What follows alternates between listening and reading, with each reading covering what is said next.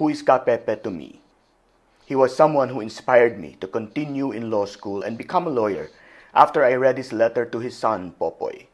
It resolved a lot of my own misgivings about learning the law that the dictator had perverted.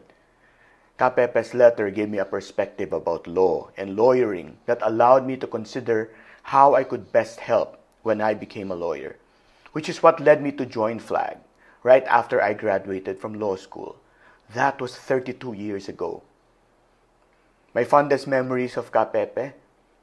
I never had the opportunity to work with him as a lawyer, but I did have the opportunity to meet him once. I was a paralegal while I was in law school, and I was asked by someone, I don't remember now who, to give a document to Ka Pepe at his then residence, 55 3rd Street, New Manila. When I got there, I was received by Ka Nena, Ka Pepe's gracious wife, who asked me typically if I had already eaten. And then I met Ka Pepe, who came in. I was so starstruck I don't remember if I even said anything other than my name and handing over the envelope to him. He did ask me what I did, and I replied that I was a law student.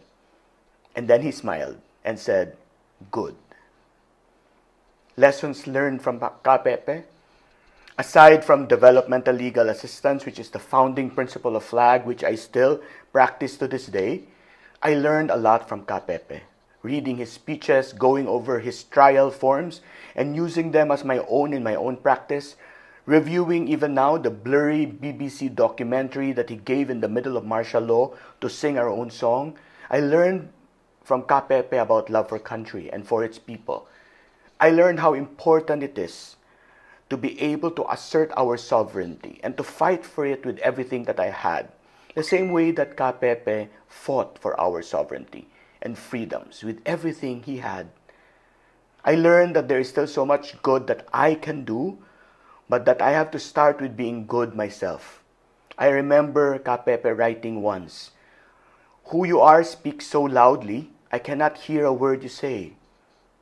Finally, I learned from Ka Pepe that it is important to persevere, that the change we want to bring about does not come quickly, and that it is something that we need to work on constantly and consistently.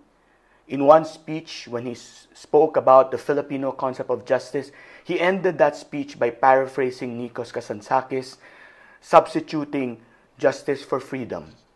And he said, "The superior virtue is not to receive justice. It is to fight relentlessly for it, to struggle for justice in time, yet under the aspect of eternity."